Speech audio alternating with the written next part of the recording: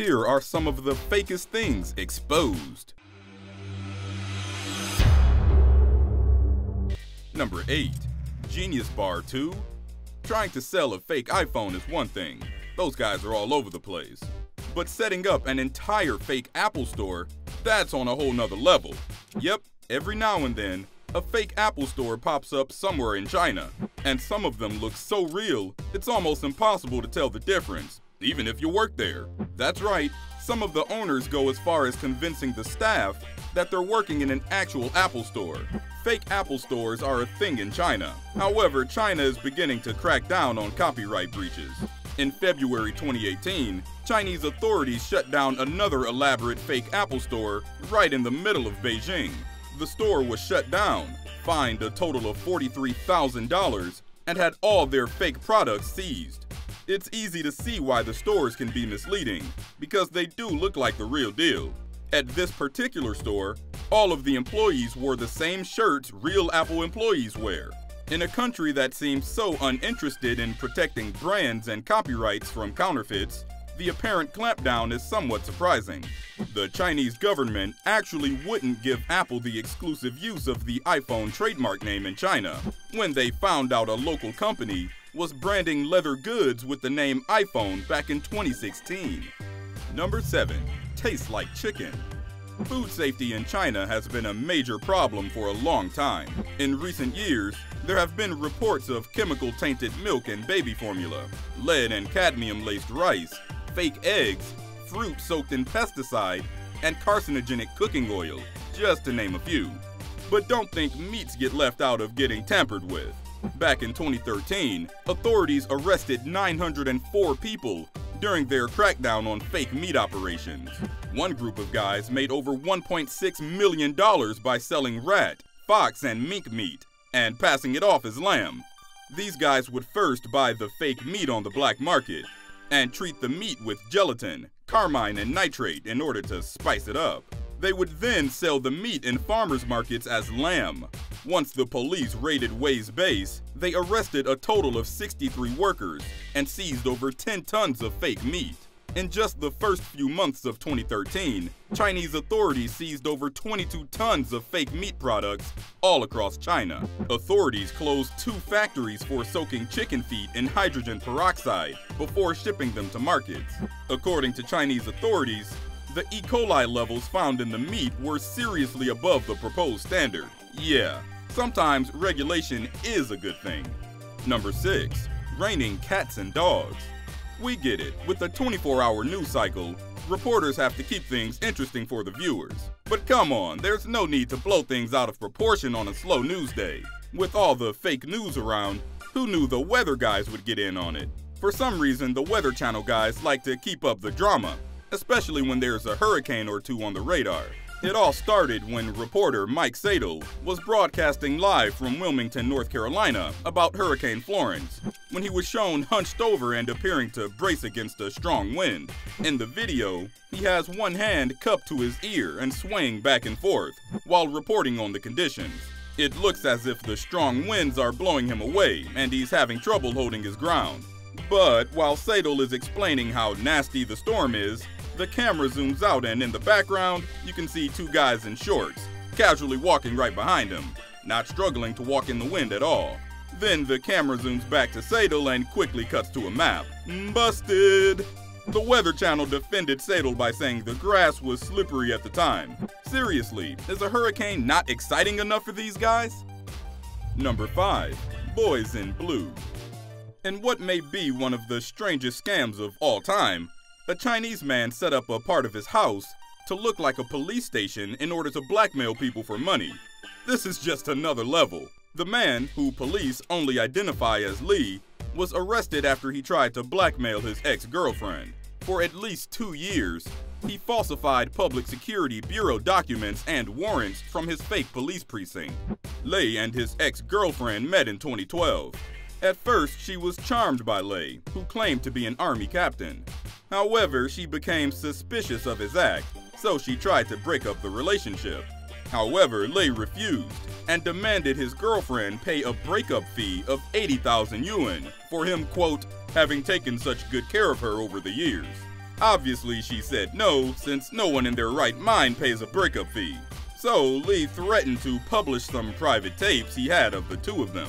And that's when she had enough and called the cops. Once the police stormed his house, they realized that he had set up a whole fake police station. We're talking a place full of police uniforms, handcuffs, fake files, and even a complete interrogation room. The police also found out he stalked his girlfriend by secretly attaching a GPS tracking device to her car. At least he gets to hang out with real policemen now, right? Number 4. Wasabi isn't wasabi. Think you like wasabi? Think again. How many of you guys know that most wasabi served in the US isn't wasabi at all? Those little green balls that sting your nostrils and line sushi platters around the world are very rarely what their name suggests. What sushi restaurants actually serve is often a horseradish-based concoction, mixed with green food coloring and various types of mustard, as well as a bunch of less appetizing chemicals. Real wasabi is quite different. True wasabi comes from the stem of the wasabi plant, which grows nearly 2 feet long and is famously finicky to harvest. It's most often sold by the stem and served freshly grated. Very few people have ever tried real wasabi, because the real thing is extremely rare. Experts agree that roughly 99% of all wasabi sold in North America is fake wasabi. Even in Japan, where most wasabi is grown, you won't have much better luck. Experts estimate that about 95% of wasabi sold in Japan is an imitation as well. The reason real wasabi is rarely served is mostly an issue of economics. There's a lot more demand than there is supply, largely because wasabi root is hard to grow and handle. True wasabi costs roughly $160 a kilogram at wholesale prices. As a result, serving fresh, shaved wasabi to sushi fans would mean charging more than most customers are willing to pay. Number 3. The Purge. For anyone that's a celebrity, high follower counts are critical, especially so for any self-proclaimed social media influencers who earn money on sponsorship deals. Obviously, the more people influencers can reach, the more money they make. Do we need to say that not everything we see on social media is real? How many of your favorite celebrities are employing fake followers?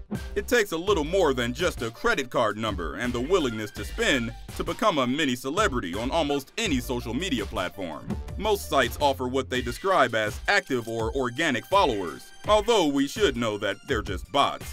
For example, a company called Devumi sells Twitter followers and retweets to celebrities, businesses, and anyone who wants to appear more popular or exert influence online. Devumi has more than 200,000 customers, including reality TV stars, pro athletes, comedians, models, and even mega pastors. Who can we trust is real these days? Back in November 2018, Instagram announced that they were taking a huge step to eliminate inauthentic followers, likes, and comments on their platform.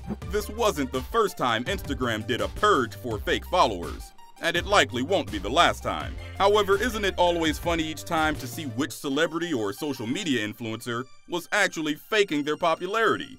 Number 2. Kung Foolery. We've all grown up watching Bruce Lee and Jackie Chan movies and thought that it was entertaining.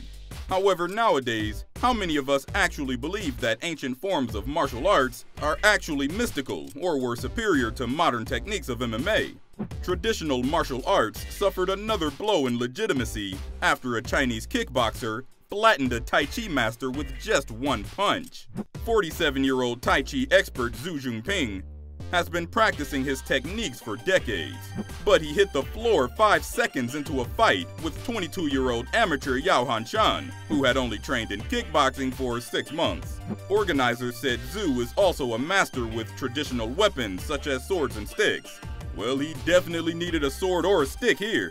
Apparently, the fight wasn't arranged to determine the supremacy of one form over the other, but for mutual improvement. Organizer Li Yong defended Tai Chi for the lifestyle and philosophy, but admitted that Tai Chi is an outdated style that couldn't really stand up against modern martial arts. This wasn't the only time ancient martial arts were officially exposed.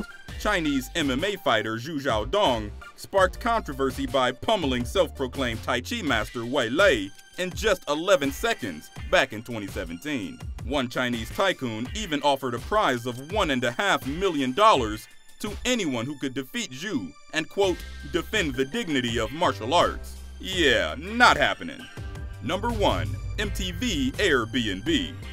Back in the day, MTV Cribs was a big fan favorite. How many of you guys watched that show?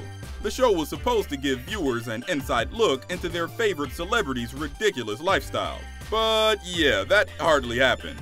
Most of the time when we saw someone showing off butlers, cars, and over-the-top homes, it was just rented. For example, Damon Dash allegedly rented Mariah Carey's London home for his episode. Then there's British pop star Robbie Williams, who used Jane Seymour's house and even hired butlers to appear. When 50 showed off Ferraris on the show and said they were his whips, they weren't. All the Ferraris were in fact owned by a private collector to be on the show. But really, the stars aren't the ones to blame. MTV encouraged the celebs to rent houses if they weren't impressed. However, not everyone listened or cared. Rapper Redman hated not being real and decided to show off how he actually lived, creating arguably the most popular and funniest MTV Cribs episode ever. Here's what's next.